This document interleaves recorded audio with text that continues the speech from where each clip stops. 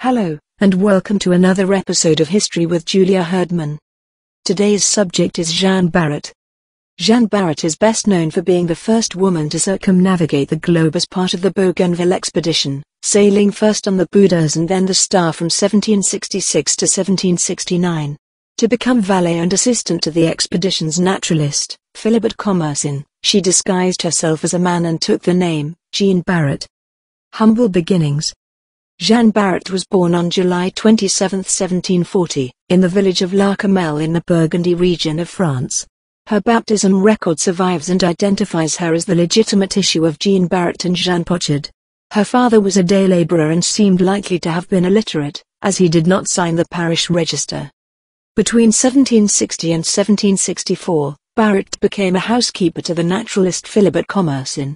Commerson settled in Toulon-sur-Arroux, some 20 kilometers to the south of La Camelle, upon his marriage in 1760. Commerson's wife, who was the sister of the parish priest, died shortly after giving birth to a son in April 1762, and it seems that Baret took over management of Commerson's household around that time. Jeanne Baret gradually established herself as an orderly and organized right arm for Philibert Commerson's research, and her curiosity gave her a sense of initiative and action that would serve her throughout her life. Baret and Commerson shared a more than an interest in his household as she became pregnant in 1764. French law at that time required women who became pregnant out of wedlock to obtain a certificate of pregnancy in which they could name the father of their unborn child. Baret's certificate, from August 1764, survives. It was filed in a town 30 kilometers away and witnessed by two men of substance who likewise had traveled a considerable distance from their homes. She refused to name the father of her child, but historians do not doubt that it was Commerson's and that she was protecting him. Paris and children. Shortly afterwards, Baret and Commerson moved to Paris, where she continued in the role of his housekeeper. His legitimate son remained in the care of his brother-in-law in Toulon-sur-Arroux. Baret changed her name to Jeanne de Bonnefoy, and her child was born in December 1764. Little Jean-Pierre Baret was given up to the Paris Foundlings Hospital, and he was quickly placed with a foster mother. Little Jean-Pierre suffered the fate of so many at that time and died in the summer of 1765. However, in her marriage contract in 1774 in Port Louis, Jeanne declared she had a son Aimé Prosper Eugène Bonnefoy, born at the Hôtel Dieu in Paris on May 15, 1766. So, Commerson and Baret probably had another child before they left on the scientific expedition that would make them both famous.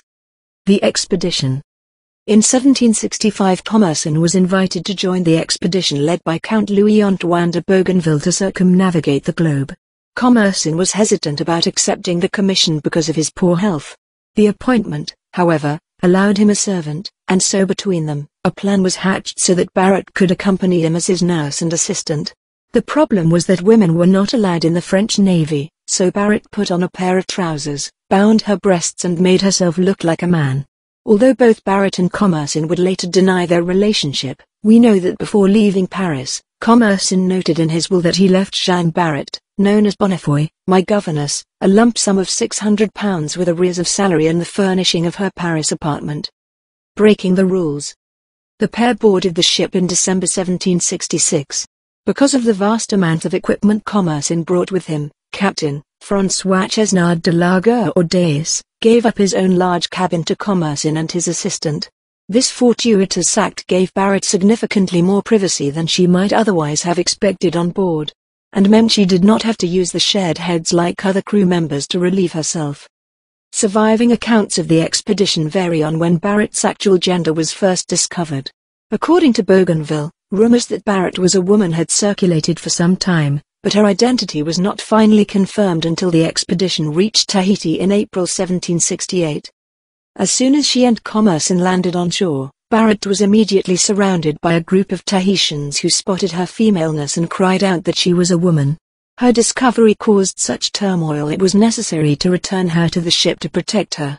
Bougainville recorded this incident in his journal some weeks after it happened when he had an opportunity to visit the Etoile to interview Baret personally.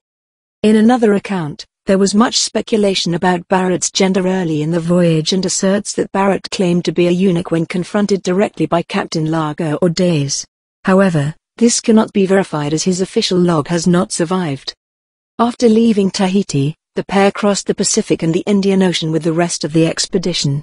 On the island of Mauritius, known then as Isle de France and an important French trading station, Commerson was delighted to find that an old friend and fellow botanist Pierre Poivre was serving as governor.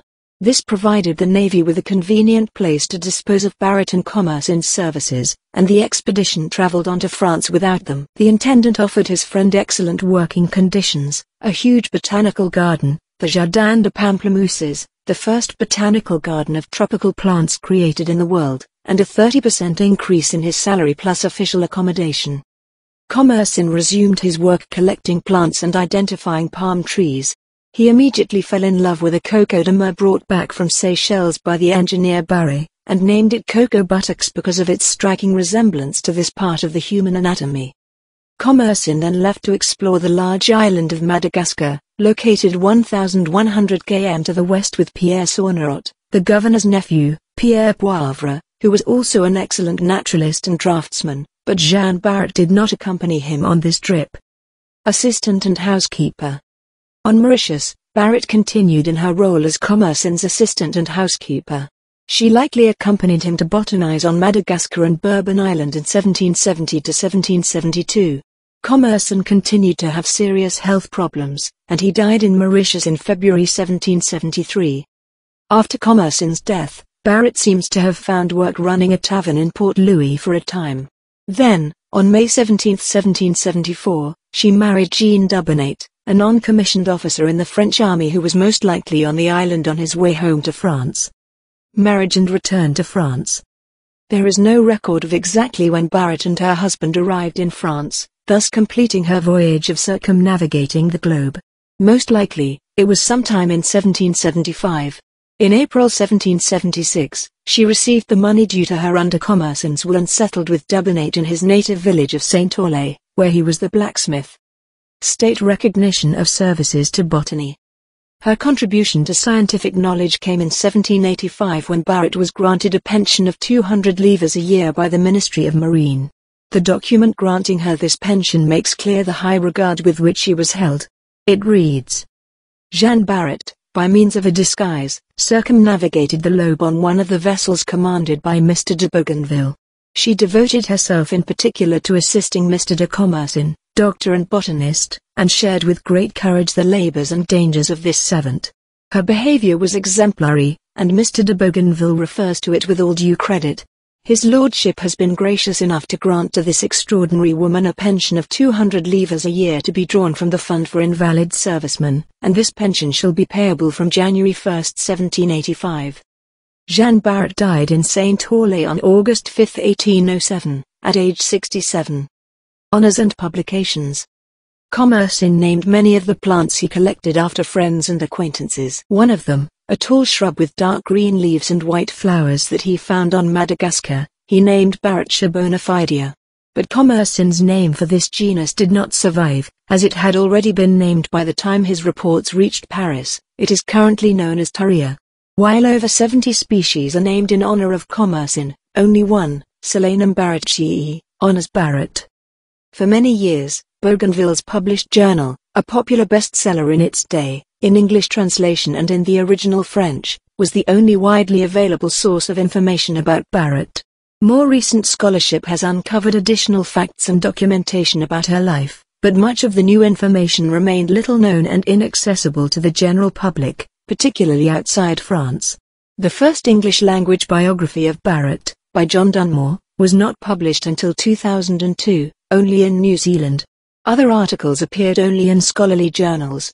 The 2010 biography of Baret by Glynis Ridley, The Discovery of Jeanne Baret, brought Baret to the attention of a wider audience and helped to overturn some of the old misconceptions about her life. Baret's association with the botanist Philibert Commerson began in the early 1760s and undeniably helped raise her out of poverty. When attempting to explain Baret's literacy, or her facility for arranging and caring for Commerson's scientific collections, previous writers have always maintained that Baret was Commerson's creation.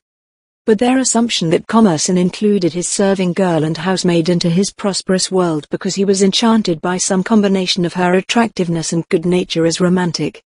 The prospect of a lasting association with the daughter of an illiterate day laborer would never have had lasting appeal if he had not noticed something extraordinary in her. Commerson was an intolerant man, who had no hesitation in publicly correcting his university professors' errors in the middle of their lectures, and so he was unlikely to have involved Baret in his work had she not shown a brilliant aptitude for it. So what is the intersection between the world of the mid-18th century Loire peasant and the gentleman scientist, asks Ridley. Baret and Commerson, she concludes, came together at the meeting point between two views of the natural world. A folkloric, feminine tradition concerning the medicinal properties of plants and the emerging field of scientific classification. Baret captured the attention of Commerson because she possessed botanical knowledge that lay well beyond the competence of his university professors and mentors. She was a home-taught botanist schooled in the oral tradition of the curative properties of plants. Baret was not Commerson's pupil, instead, she was his teacher. If you have enjoyed this video and would like to see more, please hit the like button. And don't forget to subscribe, so that you never miss an episode of Julia Herdman History.